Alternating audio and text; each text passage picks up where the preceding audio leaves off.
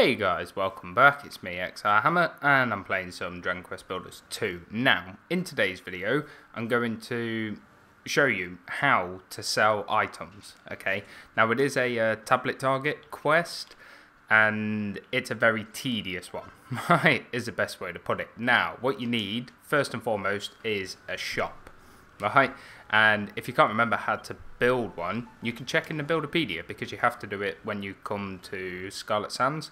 So if you just go to rooms and have a quick sort of look down, where is it? There it is, right?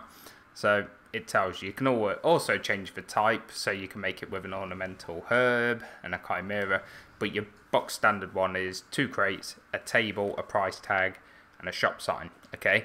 Now, what you want to do is you want to make sure there's enough room around it because your merchants need to get behind it in order to sell the items that are on it, okay? You know, it sounds very self-explanatory, but it's very easily forgotten, right? It really is.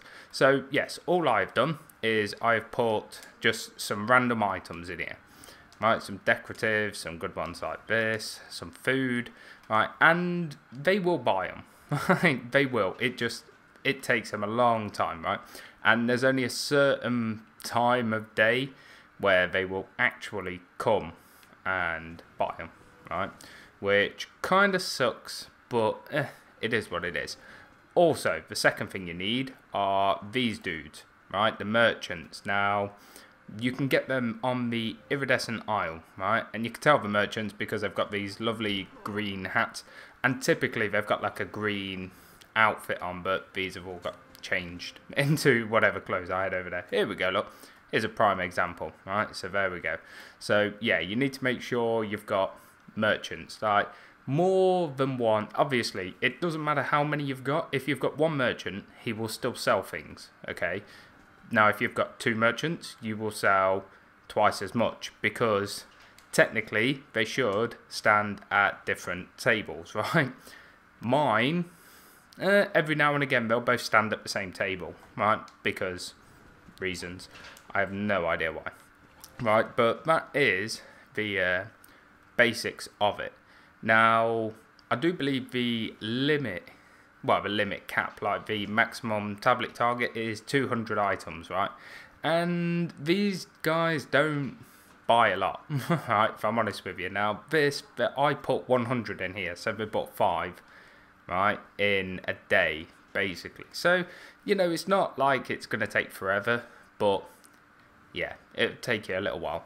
Also, your little entertainments like this, you can get rid of them for the time being if you want to increase your selling, because it will just mean they'll not run and stand in front of these, you know, for ages and do whatever. But yeah, also speeding your farmers up with their crops, you know, watering it for them unless it's raining and then it self-waters. Yeah, just stuff like that. So what I'm going to do is just speed this bit along until we get to the right time for these dudes to jump in the shop. So, my dudes, after, you know, a little bit of waiting, as you can see, right, in the top right corner, right next to your mini-map, you've got, like, that little sundial, right, and when it gets to around this time, right, everybody will be scattering off doing whatever, right, and the merchants should, I say should because, you know, NPCs, Dragon Quest Builders 2, meh, right, but they should come into the shop, right, and where those 2 are going, I don't know. We're just going around the back of the shop for a stretch, apparently. But yes, right, now they should come into the shop and stand behind here and start, you know, singing, essentially, just like shouting, trying to get customers in. Why he is not going, I don't know, right?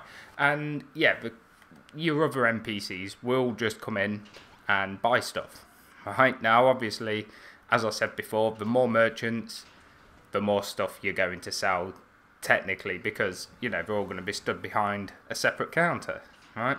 And then it's just waiting, because as you can see, there's like a pecking order.